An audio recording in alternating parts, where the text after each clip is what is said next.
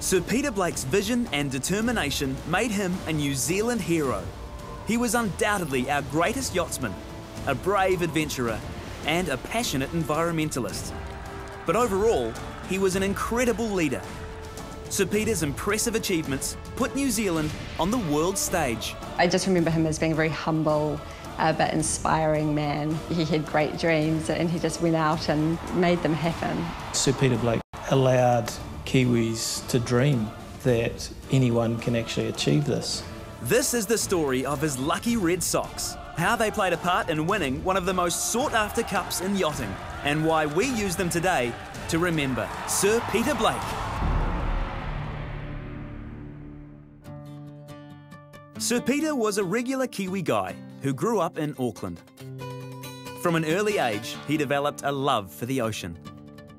Sailing became an early passion, and he was only 7 when he began racing competitively. When I started sailing, I desperately wanted to sail around the world with Peter Blake. It took him 5 attempts to finally win in record time, all 6 stages of the Whitbread Round the World Yacht Race. So there we have it. A 17-year commitment is over for Peter Blake. He has done it. He has won his first ever Whitbread. 4 years later, he raced the catamaran Enza non-stop around the world and won the Jules Verne Trophy, breaking another record. They've done it, 74 days, 22 hours and 17 minutes, and none more thankful than Peter Blake himself. Well, I tell you, the last 24 hours has been probably the toughest 24 hours of my life.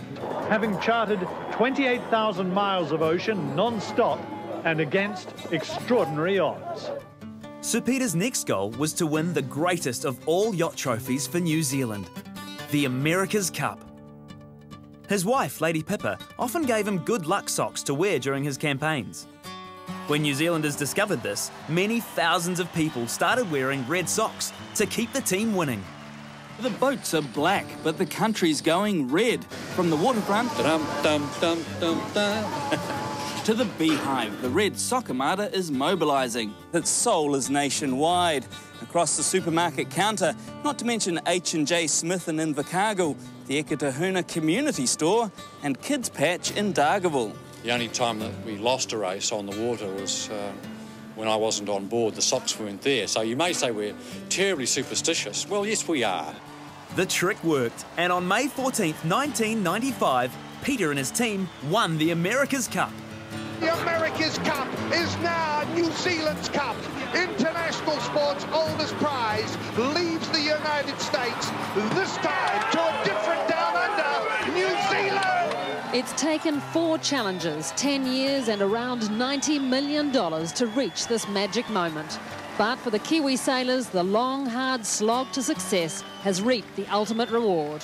Little old New Zealand, I think that no one thought would get anywhere, has just won the America's Cup. It's only the 2nd time in history that it's left America. I think that's pretty damn good. The great leader and his team returned home as heroes. Peter Blake's red socks were now symbolic of one man's pride and determination. Here it is, the America's Cup is in New Zealand. The old mug with Peter Blake on the right, Russell Cootes on the left. What a sight, what a day for New Zealand. Proudest moment of your life? It's a very, very proud moment indeed. In 1999, the world watched when Auckland hosted the next America's Cup.